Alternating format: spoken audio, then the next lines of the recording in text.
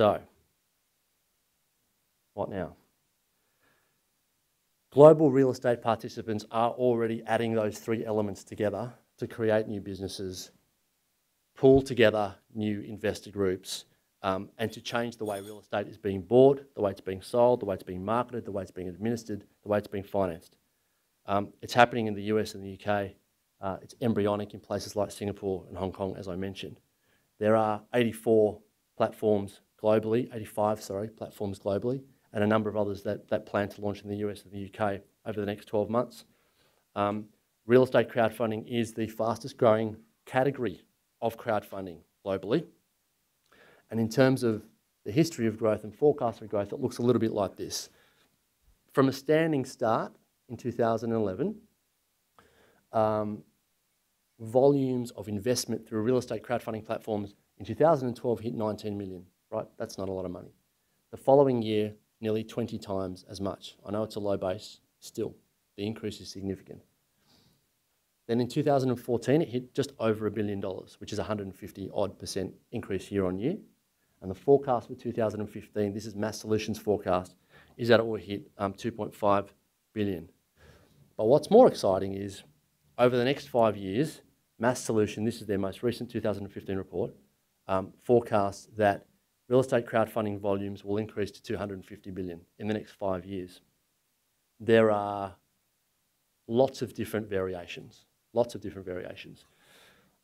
have tried to sort of simplify how models are put together in real estate crowdfunding with this diagram. And basically, this is very, very simplified, but basically it is a combination of choose your category, choose your stage, choose your security, and mix and match those elements to get the model. And you'll see what I mean by that when Tim speaks about venture crowd property, and I'll give you a couple of examples of some commercial ones.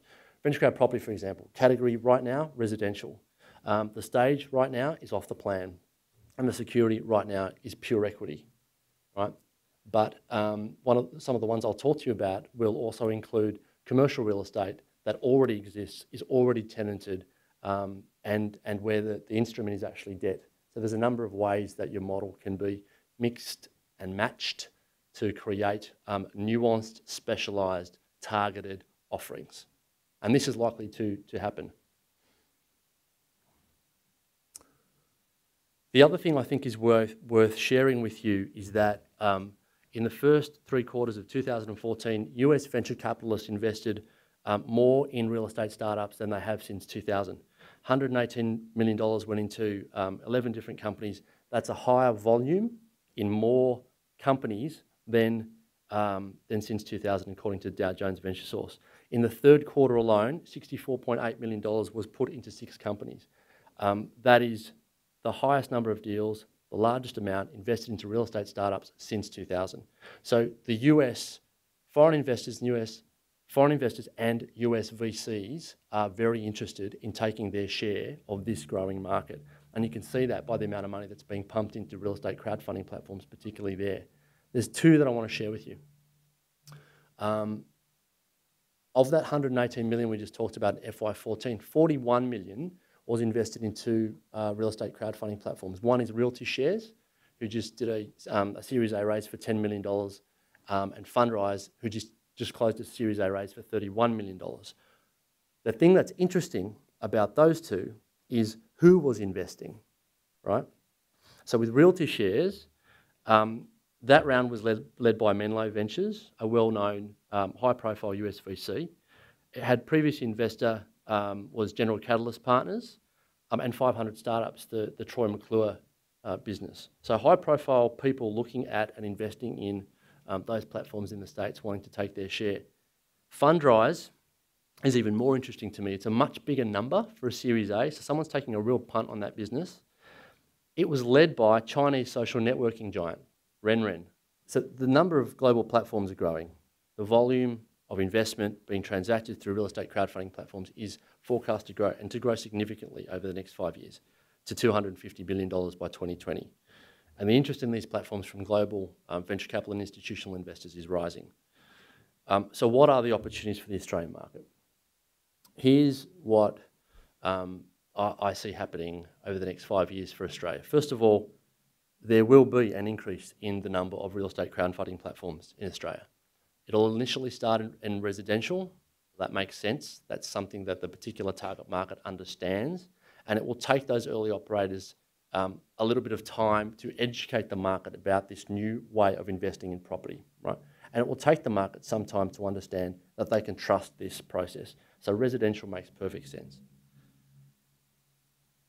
Secondly, I think we're going to see more interest from property developers and other vendors of property as a means of basically selling their stock.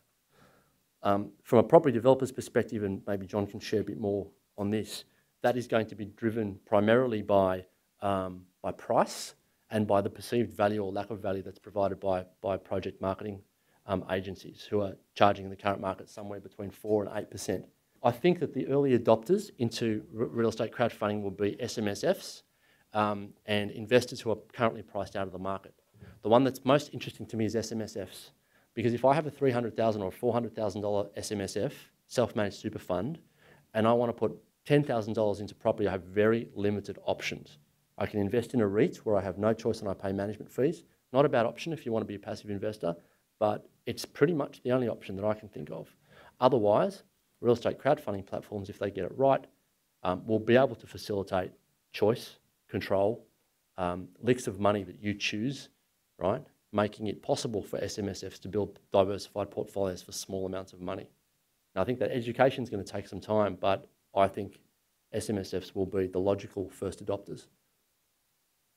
And finally, model variation. Over the next 5 years, you'll see, I think, platforms that have clearly differentiated offerings, whether it's debt for commercial, whether it's equity for development, whether it's off the plan, whether it's buy and hold resi. So,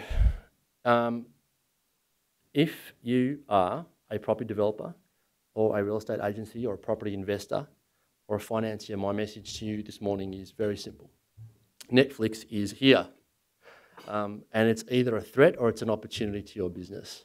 But I wouldn't be waiting too long to decide strategically what that means for your business and how to either engage with it or build it in.